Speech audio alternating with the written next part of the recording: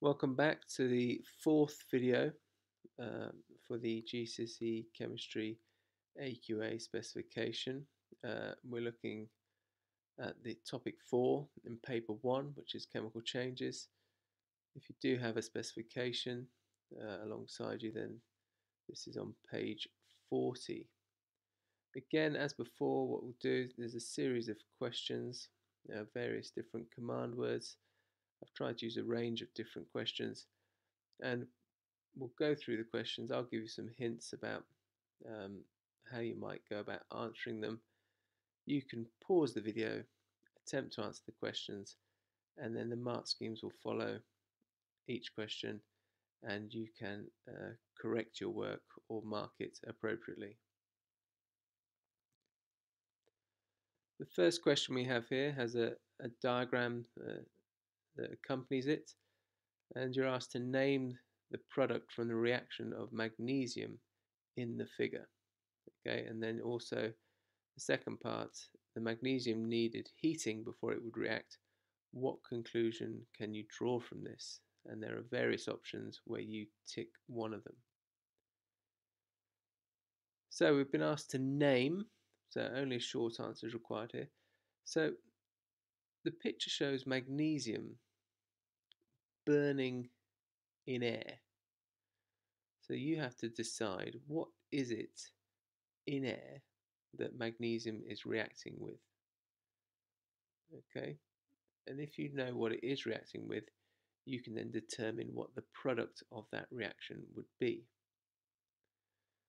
The second part of the question, the magnesium needed heating before it would react. You can see in the picture there that you've got a Bunsen burner, and you may well have done this at school, where you have to heat the magnesium in the flame in order to start the reaction. So what conclusion can you draw from this? You're only allowed to tick one box. So the options: reaction is reversible, the reaction has a high activation energy, the reaction is exothermic, magnesium has a high melting point. From this diagram, you cannot tell if it's reversible or not. Okay. From the diagram, it is showing that you're having to put energy in order to get the reaction started. Okay, so that is a clue as to what the answer might be. Okay, pause the video now and attempt the question.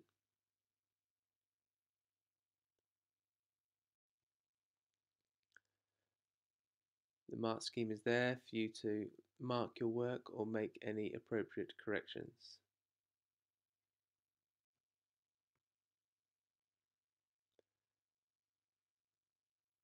The next question here is about electrolysis, okay, a subject, a topic area that many of you will find difficult.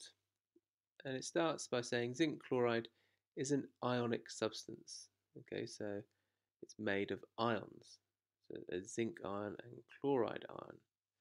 So if you remember, a zinc ion is a metal ion, so it will always be positive. So metals are always positive ions. When zinc chloride is molten, it will conduct something or other. Okay, the two things that you will have talked about conduction with will be electricity and heat. Okay, so you need to consider which one of those is most appropriate to go in that space. Zinc ions move towards the negative electrode where they gain electrons to produce zinc. Name the product formed at the positive electrode. So if the positive ions are going to the negative electrode, you need to consider which ions might go to the positive electrode and then what might be formed there. You then need to explain why zinc ions move towards the negative electrode. So why is it that they go towards the negative electrode? What type of reaction occurs when the zinc ions gain electrons? So if you remember the mnemonic oil rig, that will help in this scenario. So pause the video now and answer the question.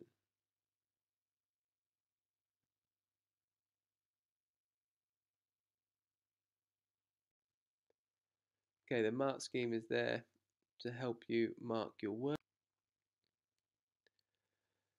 The next question starts with a statement. So when different salt solutions are electrolyzed with inert electrodes, the product at the negative electrode is always a metal. Describe how you would test this hypothesis in the laboratory. You should draw a labeled diagram of the apparatus, give the independent variable, describe what you would see at the negative electrode, if the hypothesis is true. So the key points here, if you look at the number of marks for the question, it's 5 marks. You've got 2 marks at the end there. You've got 1 for the independent variable and 1 for the observation. So that would suggest that there's 3 things you've really got to nail in your diagram. Okay, with electrolysis, a circuit is needed. Okay, so you've got to think about what circuits need in order to make them work. Okay, the solution needs to be in a suitable container. So what might that be? What might you label that container? And then also you're going to need to show the apparatus that the electricity flows through into the solution. What are those things called that go into the solution to allow the electricity to flow around the circuit? Again, the independent variable, remember, independent variable is the thing that you change. Okay, so you're going to alter something each time, right? So what is that thing that you would alter? And the observation, remember, it's an observation, it's what you see. Okay, so what are you going to see at the electrode? Okay, specifically the negative electrode. Pause the video now and attempt the question.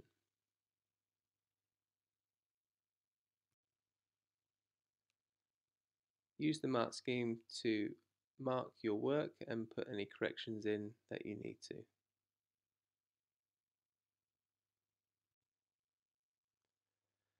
This question, okay, this is a extended answer question, so you will be assessed on using good English and your spelling, punctuation and grammar. Describe a method for making pure crystals of magnesium chloride from magnesium and dilute hydrochloric acid. In your method, you should name the apparatus you will use. You do not need to mention safety. So with these questions, students regularly get carried away and just regurgitate what they've done from a required practical.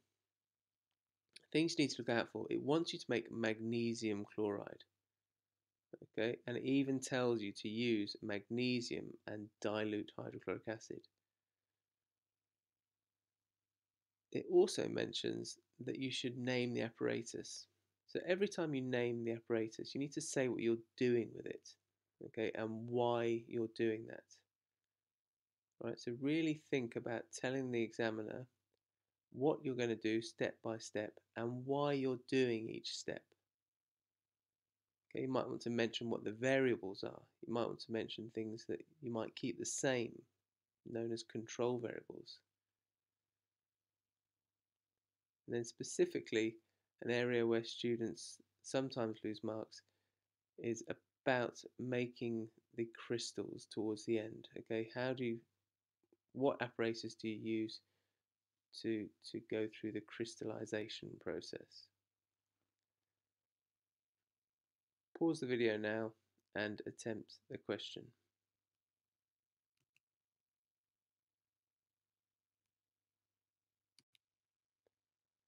As this is an extended response, it's a leveled question. So you can see there's level 1, 2 and 3. And right at the bottom there, for 1 or 2 marks, there's simple statements of some of the steps in a procedure for obtaining magnesium chloride. Your method might not even lead to a valid result. Okay. Level 2, where there's 3 or 4 marks, there's a description of the procedure for obtaining magnesium chloride. The answer must include a way of ensuring the hydrochloric acid is fully reacted or a method of obtaining magnesium chloride crystals. So if you don't have that part, then you can't achieve level 2. Level 3 is well organised description of the laboratory procedure for obtaining the magnesium chloride that could be picked up and followed by another person. The answer must include a way of ensuring the hydrochloric acid is fully reacted and a method of obtaining magnesium chloride crystals. So you could see in level 2 it was or a method, whereas in level 3 it's and. So the relevant content that you can choose from is as follows. Pause the video to mark your work and to make any corrections.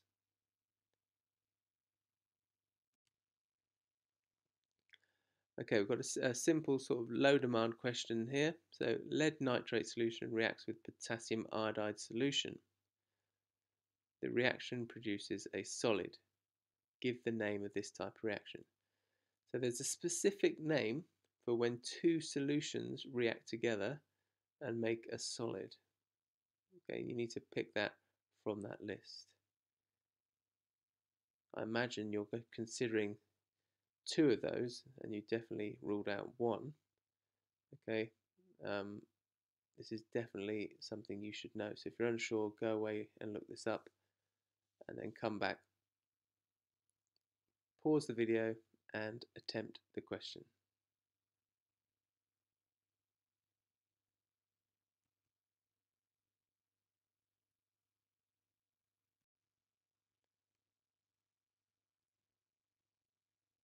The answer is precipitation, so correct any work you might need to.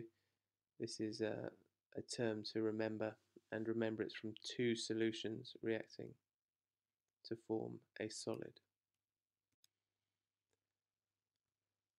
A longer question here, again a kind of extended response question. There's a table talking about mercury cells and membrane cell. So the electrolysis of sodium chloride solution also produces chlorine and sodium hydroxide. In industry, the electrolysis of sodium chloride solution can be done in several types of electrolysis cell. Some information about two of the cells is given. Okay, so you've got things about the cost, substances used, the electricity, the quality of the chlorine produced, and the quality of sodium hydroxide produced. The question at the bottom then asks you to use the information and your knowledge and understanding to compare the environmental and economic advantages and disadvantages of these two types of electrolysis cell. Right, so a bit tricky this. So you definitely need to use the information because it's said use the information. And the other important part is it said to use your information and your knowledge and understanding. So you need to bring something that's not in the table. Yeah, so you need to make explanations or links using your own knowledge and understanding, not just regurgitating the table. And then you need to compare the environmental and economic advantages and disadvantages. So you need to be saying what's good about one and what's bad about another, that kind of thing. Pause the video now and attempt the question. Okay, you can see that it's an extended answer question, so you've got a levelled response, 1, 2 and 3.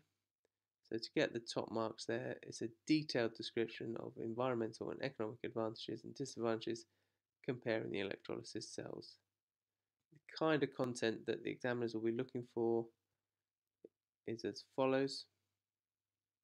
So if you pause the video now and use this to mark your work and make any corrections, and that brings us to the end of this video.